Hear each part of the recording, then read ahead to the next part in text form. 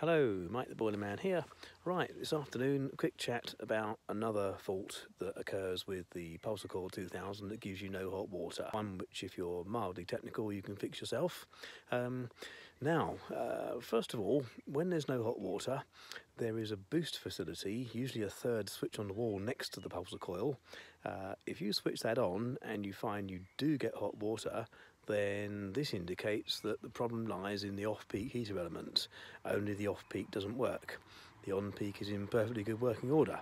So, thing to do is to take the front off the machine, take the two screws out at the top edge, and then the whole panel will hinge forward, and you can lift it off.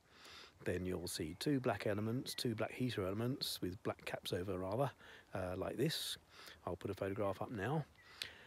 The lower of the two is the off-peak heater, which isn't working. The upper of the two is the daytime heater, which when you turned it on did give you hot water. Just a quick note, if you turn the daytime on and you still didn't get hot water, then this is not the fault yours is suffering from, it's something else. Anyway, let's carry on. Let's assume you did get hot water when you tested it with the daytime heater. Take the black plastic cap off by undoing this little brass nut to one edge. The head will come off. This will reveal the thermostat, which is the electric switch that turns the power on and off to the heater element. Turns it on when the water is too cool, turns it off when the water is hot enough. And in between these two wires here that I'm pointing out with the screwdriver, there is a little black reset button about the size of a match head. Now this will probably need pushing in.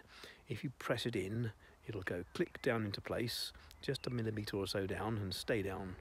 You only get one chance to do this, so if you do that and it stays down, then chances are pretty high that's fixed the problem.